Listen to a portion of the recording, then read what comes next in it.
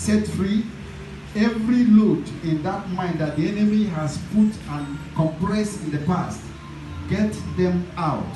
As you get them out and get your mind refreshed and key in to the Spirit, victory is yours.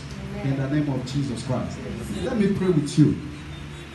Father, in the name of Jesus Christ, these are your children whom Jesus died for, and he procured them victory, and he asks us to enter into this victory.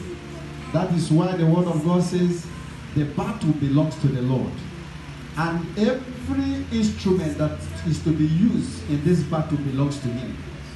Father, the only one that is ours is our mind, and that is why I'm asking even now, let the mind of everyone that is facing one obstacle or the other.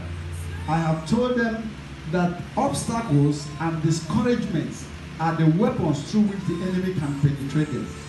Father, this hour, I'm asking that their mind be refreshed and renewed in the name of Jesus Christ. Let their mind be renewed by your word.